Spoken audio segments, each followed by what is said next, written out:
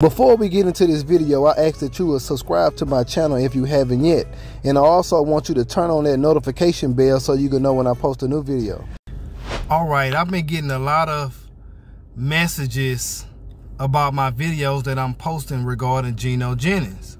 Now, I had some people that asked me to say, well, they saying that I didn't show no video of it, you know, so they don't know what I'm talking about or whatever. So what I want to do is I have one video. It's going to be a short clip because I'm not going to sit there and go through all the Gino Jennings videos and prove to y'all. But I want to show you one example of what I'm talking about by saying that you can take a scripture and put your own interpretation on it. All right. Now I want to show you why you should believe as it is written. Now look at this video clip. I got a Gino Jennings. I want you to watch it. Then I'm going to come along and I'm going to tell you exactly what the scriptures say compared to what he says. Listen. That's right. Are you getting me? Go ahead. Still there. That's right. What did he say? My God, why hast thou forsaken me? What happened? Jesus, when he had cried again. All right. When he had cried again. With a loud voice. What did he do? Yielded up the ghost. Hold it. There was two cries made. That's right. The Bible said when a man die, his spirit go upwards. Upward. Now, you had the function of God as natural spirit or natural breath. That's right. Now, that's what it said when he cried again. He gave up the ghost, his natural breath. That's right. But when he cried the first time, God came out. God came out. Because, see, God had to go to another world. That's right. Where the sun couldn't preach. That's right. Why? The sun was local. That's right. The sun can only be in one place at a time. That's right. But the spirit had to go to the world of the dead. That's right. What you mean the world of the dead? Starting from Adam? Starting all the way from Adam. That's right. Huh? That's right. Starting all the way from Adam's death. Go ahead. The spirit go to the lower parts of the earth. That's right. The priest of those spirits that was in prison. In the book of 1 That's why Peter. John said he was the first begotten of the dead. That's right. When Jesus rose, all the dead didn't rise after him. No. Some of them did. No. Just left an example. So here you had the body lost natural life, blood, and lost the eternal life, spirit. And the spirit went to the lower parts of the earth preaching. That's right.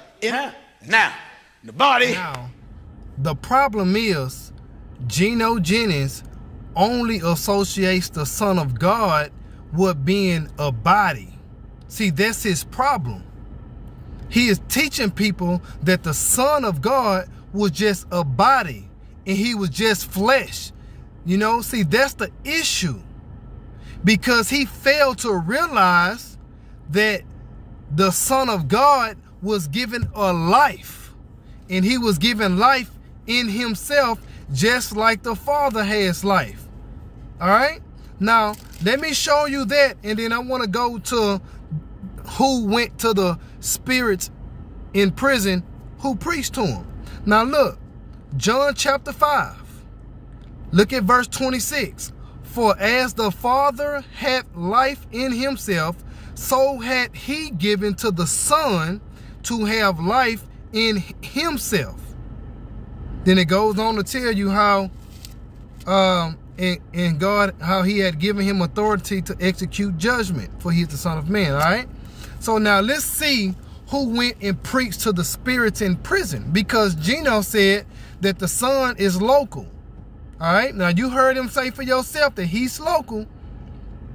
He can only be in one place at one time. Then he say the spirit went and preached to the spirits in prison. But let's see what the scripture says. Now, 1 Peter chapter 3. Let's go to start at verse 18. It says, for Christ. Now notice, we're talking about Christ. Now, for people might say, oh, well, Christ is God. That's God the Father, that's Christ. Well, Matthew chapter 1, verse 16 tells you who Christ is. And for those who haven't watched my video before, let me go to it. Then I got one more scripture to show you who Christ is. Matthew chapter 1, I'm just going to read verse 16. It says, and Jacob begat Joseph, the husband of Mary, of whom was born Jesus, who is called Christ. So we got the one that was born from Mary, who is called Jesus, who is born Jesus. He's the one that was called Christ. Now, when we look at the book of Acts chapter 2, let's go right on to verse 36. It says, therefore let all the house of Israel know assuredly that God had made that same Jesus whom ye have crucified, both Lord and Christ. So God made that same Jesus whom you crucified, both Lord and Christ.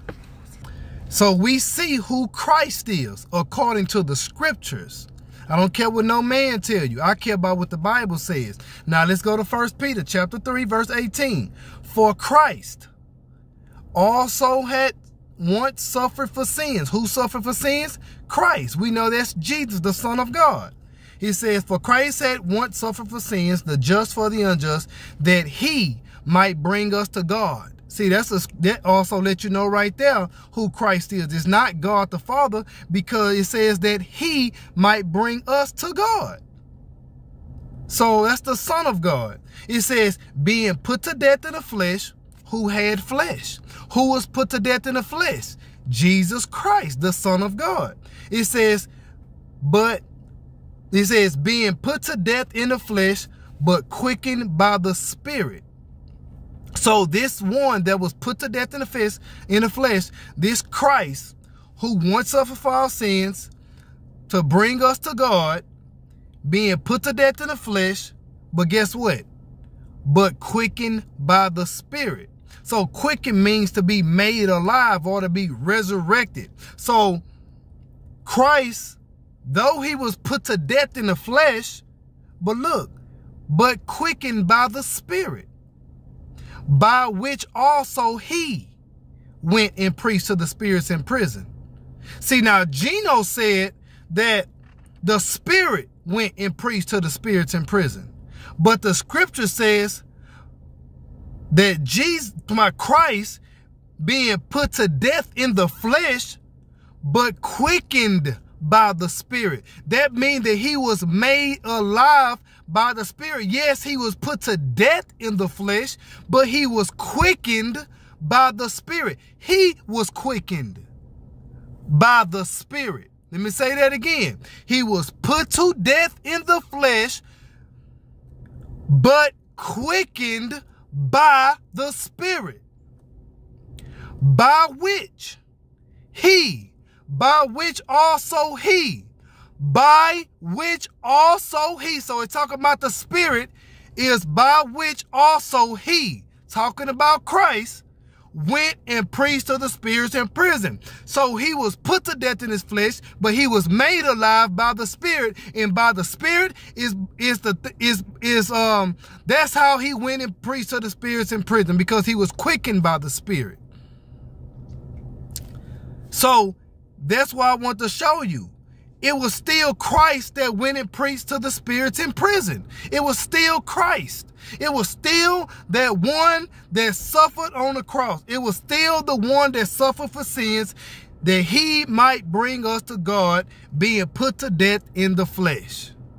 And the scripture is clearly telling you, but he was quickened by the Spirit. He was quickened by the Spirit, by which also he went and preached to the spirits in prison. So he was able to go to those spirits in prison and preach to them by the Spirit. So who you gonna believe? One more thing I wanna add, because Gino only associates the Son of God with being a body, right? He only associates that body that Jesus was in, the body that was born of Mary, as being the Son of God. But what the scripture say? Now, when we look at Revelation chapter 2, we all can say this is after Jesus had already been put to death in the flesh and resurrected and went to heaven. Can you agree? If you can agree to that, look at Revelation chapter 2. Since he only associates the body with the Son of God with being the body, let's see what the scripture says. Revelation 2:18. And unto the angel of the church of Thyatira Right? These things said the Son of God, who had his eyes like unto a flame of fire and his feet are like fine brass. Now, the Son of God, it says right here, these things said the Son of God. But he said that was the body. But yet the scriptures say these things said the Son of God. This is after he had already resurrected. So Jesus so-called going back to spirit and the Son of God was only the body, but yet the Son of God is talking right here. Now let's look at the same. Let's go to Revelation chapter 3, the next chapter over. Let's look at verse 5. It says, he that overcometh, the same shall be clothed in white raiment, and I will not blot out his name out of the book of life, but I will confess his name before my Father.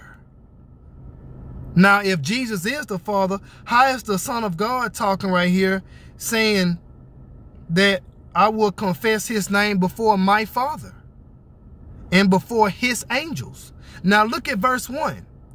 And unto the angel of the church in Sardis, right? These things said he that hath the 7 spirits of God. So how is this God here, talking about God the Father, when this is the one that had the 7 spirits of God and the 7 stars? And yet he goes on to say in verse 5, I will not blot out his name out of the book of life, but I will confess his name before my Father. Now chapter 2 lets you know that these things said the Son of God. So who you gonna believe, people?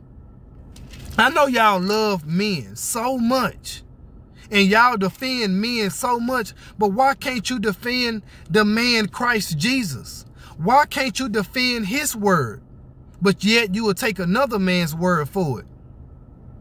That's up to you. You believe what you want. I'm going to give you this scripture and in Revelation 3:21. Look, to him that overcometh will I grant to sit with me in my throne, even as I overcame and am set down with my Father in his throne. So now you got the same Son of God saying that if you overcome, just like I overcame and am set down with my Father in his throne, he says he'll grant for you to sit down. Let's read it. To him that overcometh will I grant to sit with me in my throne, even as I overcame and am set down with my Father in his throne. So who you gonna believe the Son of God is? Just a body? The Son of God was not just no body. The Son of God was not just nobody. This is a man talking here. This is a man. That's why there's one mediator between God and man, the man Christ Jesus. The Son of God is a man, not just a body. But you know what? I'm going to let you believe what you want. It's my job that God has sent me just to show you the scripture. And if you would take a man's word over what the scriptures say, and try to fall back on, well, you got to have the understanding. Well, believe what you want. Believe what you want, but I believe what's written.